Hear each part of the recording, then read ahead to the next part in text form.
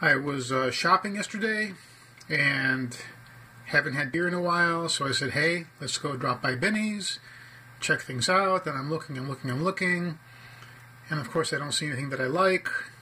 When I saw this, it was a 4-pack, aluminum can.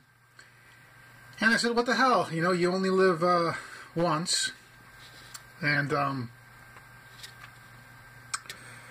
was $14.99 before tax. So I'm like, okay, let's see what this is like. So this is Monk's Cafe Flemish Sour Ale, a product of Belgium.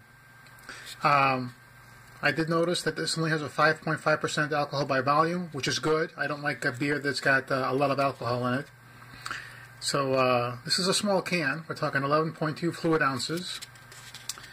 Let's see if they got any good news here. Let's see. Imported by Winnet 2 Inc., Middleton, Massachusetts of globalbeer.com. Brewed and bottled by Brewery Van Steenbergen. For those of you who give a damn. Okay, Flemish Sour Ale. Look, here's the thing. I'm going to cut it, make it short and sweet. I'm glad I tried it, but I'm not going to try it again. So I've got 3 more cans left that I got to work my way through. So, just to know that I'm taking one for the team. You drink this, it's flat. When you start to drink it, it's got a communion wine taste to it. As you're drinking it and swallowing it back, it's got a flat, sour cherry taste. A flat, sour cherry taste.